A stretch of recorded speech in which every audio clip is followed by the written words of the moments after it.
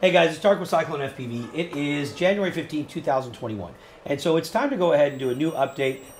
You're getting a lot of noise today. Those are my batteries getting ready to go into storage mode. I got my kids here and we're all running around having fun. So let me prep you with that ahead of time. Anyways, so it is January 15, 2021, and it is time to update the FrSky series of videos I've done quite a long time ago.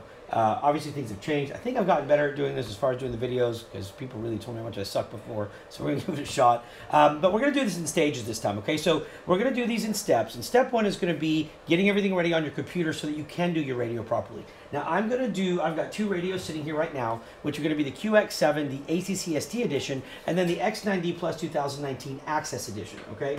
Now we can do both of them. The steps are going to be pretty much the same. So what I'm going to do is I'm going to start with the ACCST edition and show you how to do this, and then also at the end we're going to start binding with different receivers. Step one, this is going to be setting up your computer. So here's what I'm going to do. I'm going to go ahead and I'm going to share my computer screen with you, and don't worry about all the icons that are on here. This is a complete mess, but what we want to do is this.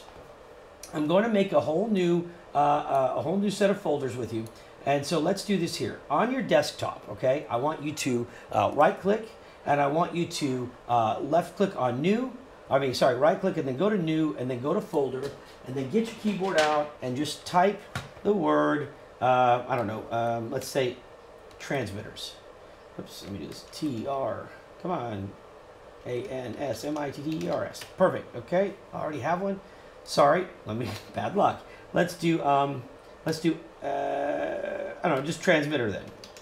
Okay, because I forgot I do have one. That's where I actually keep all my stuff. So we're going to call the folder transmitter. Make sure you have that folder. Then what I want you to do is I want you to go to your internet, open up your Chrome or whatever you use, and I want you to go to open-tx.org. Okay, I want you to click, okay, don't go there.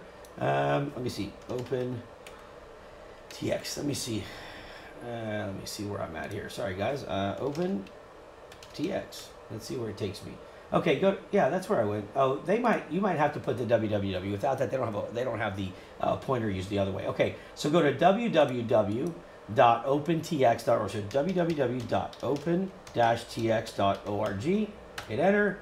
Boom, we're already here. Okay, then I want you to go ahead and go to where on the main page it's going to say news, and it's going to have your most recent downloads, right? So I want you to click on the new one. Today, being the 15th of January, 2.3.11 is the new one. So click it. And then you're going to get here. And on this page, you're going to scroll down. Now, you can read all the options, all the stuff here. And it's good to kind of update it. But getting down to the link, here's what we're going to do. The first thing we want to do is decide what computer you have. I'm going to be doing this on a Windows PC, so we're going to select the Windows installer. Mac is just as easy, though, and you can easily do that. So let's go ahead and take the Windows installer, okay, and click it. And it's going to start downloading. Now, it may go down to your downloads folder, so I'm going to tell it, that's Chrome asking me what I want to do. I'm going to keep it, but I'm going to take it out of my downloads folder, and I'm going to drop it into that transmitter folder that we just made on the desktop. So let's just wait a second. I'm going to take my time and do this one piece at a time so that we're all on the same page. Now, I already have OpenTX loaded, so I'm going to be trying to do this like it's a new install, all right? Again, it says it's going to take about a minute. Now, I could easily click here and start downloading this, but I'm not going to download the SD card. We're going to do this step by step. First step is to download the OpenTX software and get it installed. And it says we have about 1 minute left, so I'll take a drink of my coffee, and we're going to stare at this screen because I'm not jumping around, because that was one of the big complaints people had was I moved too quick. Now, it's sloth time. So get ready, because we're going to slowly go about this, okay? This will be video number 1. Okay, I'm awake. I'm sorry. I got my coffee. I got my Ritalin and my coffee, so we're going to get this knocked out. All right.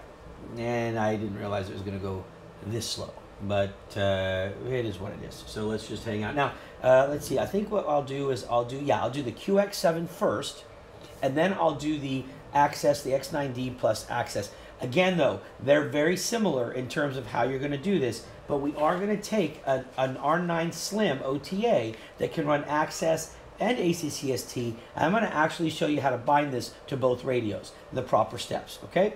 Great. Now, I've run out of things to talk about, so we've got about 4 megs left before we can get started here, all right? Wonderful. I'm back. Close? For the love of God.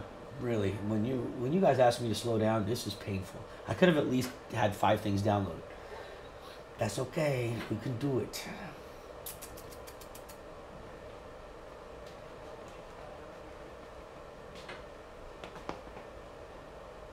My God, come on already.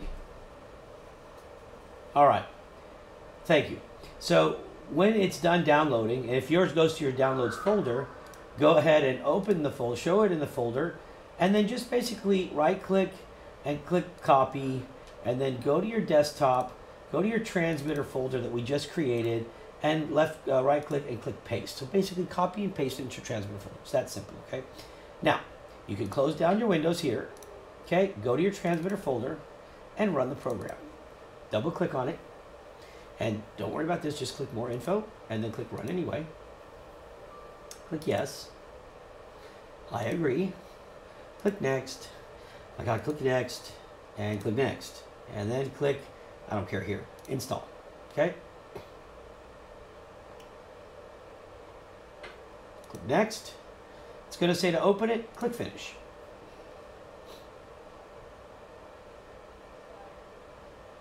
Wait for it to open.